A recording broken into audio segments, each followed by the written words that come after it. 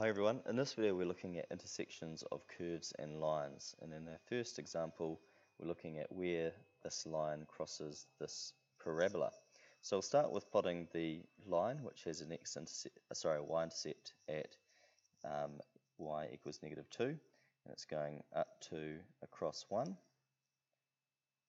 and we'll follow that pattern down a bit as well.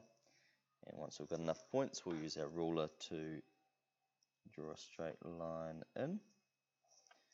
Okay, so that's y equals 2x minus 2. And then we'll deal with this parabola. So I'll just factorize it so that I can work out our x intercepts. So that's it factorized. So it has an intercept at -2 and at 3. Its vertex will be halfway between those points, which is at a half. And if I substitute in a half, I get -6.25, which is there. So we'll follow the quadratic pattern from there, reflect it over the other side. If you're wondering how I'm doing this so fast, I just checked these before I did this video. And we've got this point here and here. Okay, once we've got enough points, we'll sketch that in, trying to keep that curve as smooth and curve-like as possible. Kind of failed a little bit there at the bottom, but it happens. Okay, so there's our graph, and so that one there is y equals x squared minus x minus 6. So we can see our 2 points of intersection. We've got one here and one down here. So the coordinates of that one is 4 and 6, and the coordinates of this one is -1 and -4.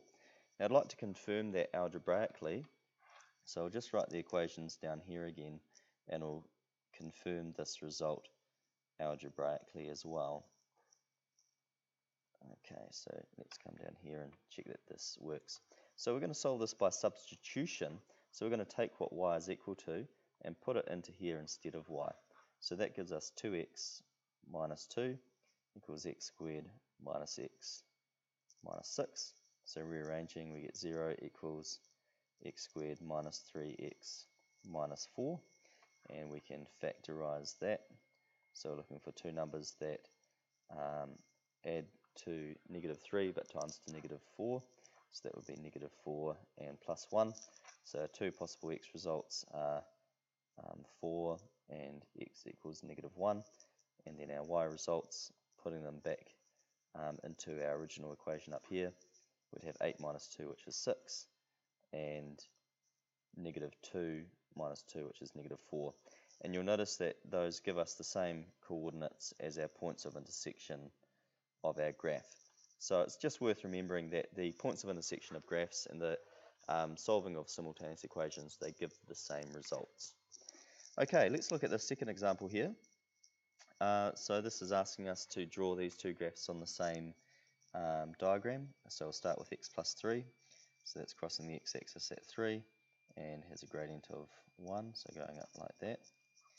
And likewise down like that on the other side. So ruling those together with your ruler. Okay, and then we have our graph y equals -x squared plus 2.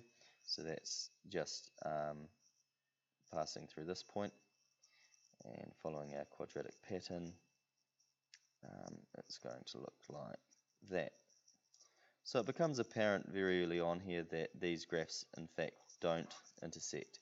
And that's what the question here is actually asking us to show algebraically, that they don't intersect.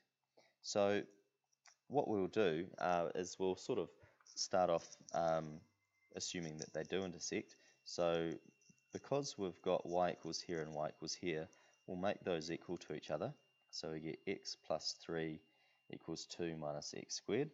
And we'll rearrange so that we get a quadratic. So that gives us x squared plus x plus 1 equals 0. And when we're looking at whether or not an equation has a solution, we look at the discriminant.